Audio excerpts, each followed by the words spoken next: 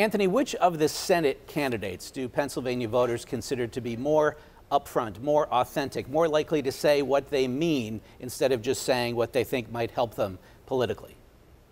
You know, that's such a great question because as much as we talk about this race being a national one, these candidate qualities really stand out.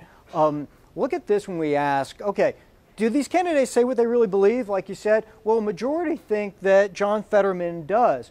But look at this break for Oz, where 71% think that he just says what he thinks voters want to hear.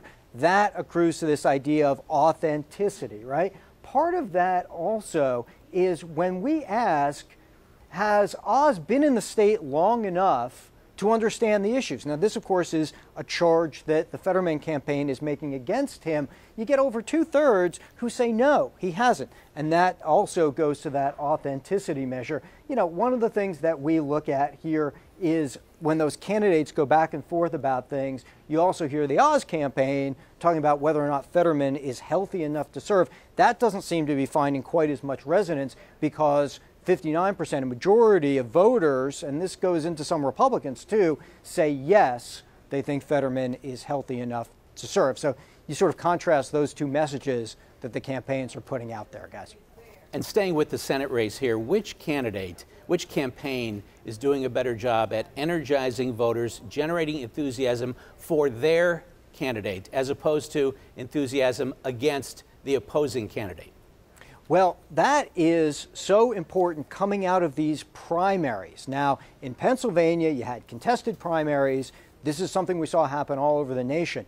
But what happens afterwards? Do primary voters think they nominated the best person in the end? Well, take a look at this. Right now, for Republicans, 2/3 of them almost are saying that they wish they'd nominated someone else. And that could be in part because they see Oz trailing in the polls, or it could be that they just haven't been motivated enough yet to vote for him.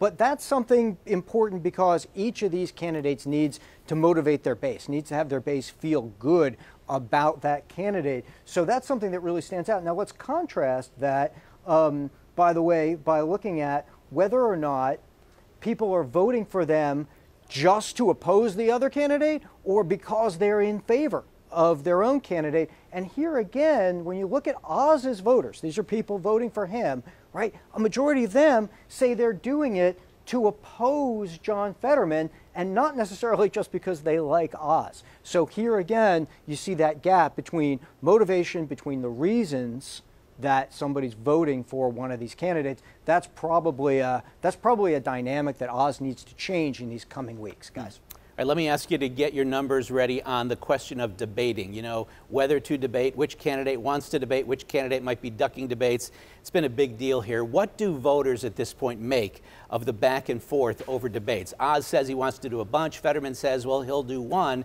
but there's nothing specific that he's agreed to with regard to time, date, or place. How do the voters feel about that ongoing conversation? So by and large, voters think it is important to have a debate, but not necessarily very important. And then talk about campaign messages getting out there.